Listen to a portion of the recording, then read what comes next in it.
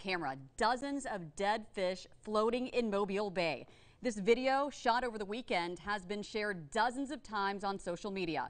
As WKRG News 5's Chad Petrie reports, now scientists are trying to figure out exactly what happened to the fish, as the pieces of the puzzle don't exactly fit together.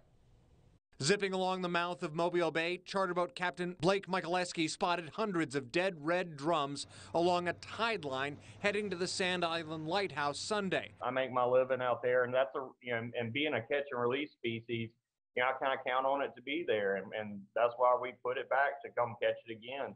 And we give people an experience. Michaleski worried it could be a sign of a bigger problem. What's puzzling is that it affects only one type, just one size class of one species of fish. Officials with the Department of Natural Resources, Dauphin Island Sea Lab, and USA are all looking into it.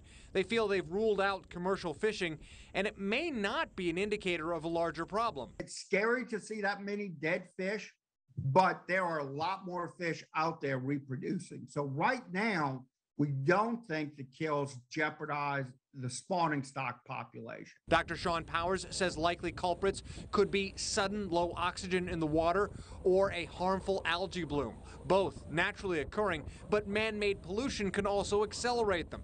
Most fish kills go unsolved. But by the time you get out and investigate the kill, whatever happened, because it was so rapid, it's just simply not there anymore.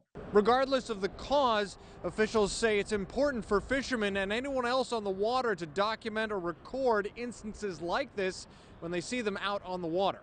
We'd like to get the details of exactly where they are, what condition the fish would be in, and if there are any other factors that they see. Officials say this is likely an annual occurrence, but it's rare to see a fish kill like this in the water. We don't usually find out about a fish kill until the carcasses wash ashore. Chad Petrie, WKRG News 5.